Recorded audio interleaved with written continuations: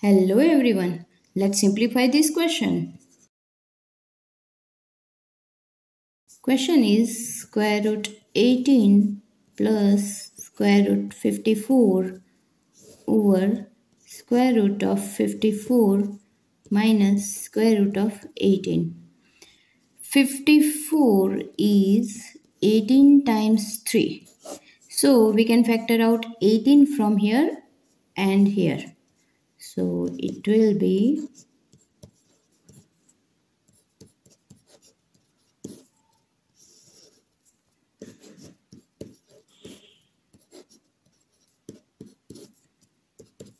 so these two get cancelled out. Now we have 1 plus square root of 3 over square root of 3 minus 1.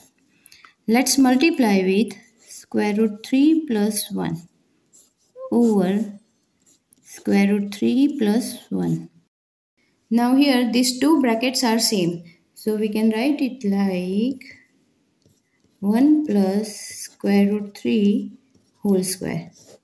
And this can be a result of an identity which is a square minus b square is equal to a plus b times a minus b. So here we can write square root 3 square minus 1 square.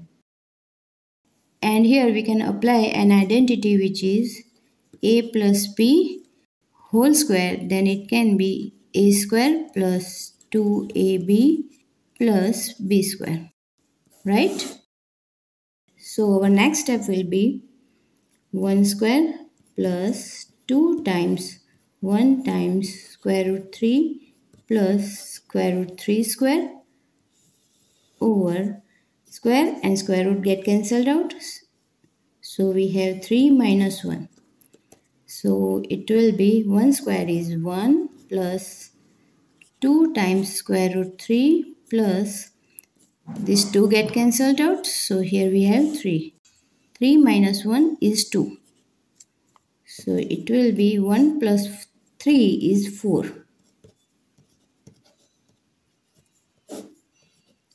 Factor out 2 from here.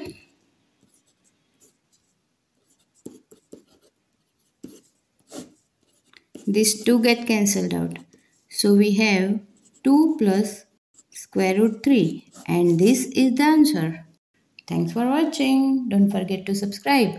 See you in the next one. Bye bye.